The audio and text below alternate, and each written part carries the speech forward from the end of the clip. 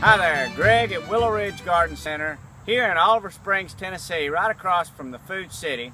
We're at my church, and there's a persimmon tree out here that has fall webworms. If you can see the web nest that I'm holding, there's lots of little worms in there, and they're eating up all the leaves on this tree. I can count 12 nests on this tree.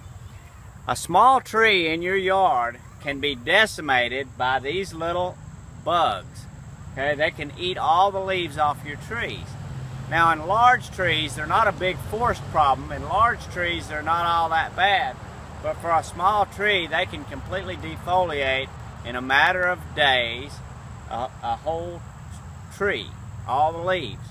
Now, fall webworms are different than tent caterpillars in that they're active most of the year. They're active from spring all the way through fall. There can be 3 generations of these little guys in 1 year. Now, they also have their web nests at the ends of the branches on the leaves, whereas tent caterpillars typically have their nests on the inner branches. Okay? Fall webworms are at the end of the branches. Their web nest can be seen on your trees. The best way to get these off is to clip the end of the branch and get that whole nest off.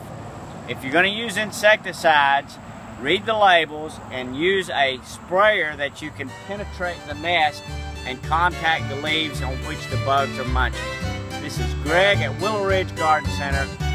Thank you.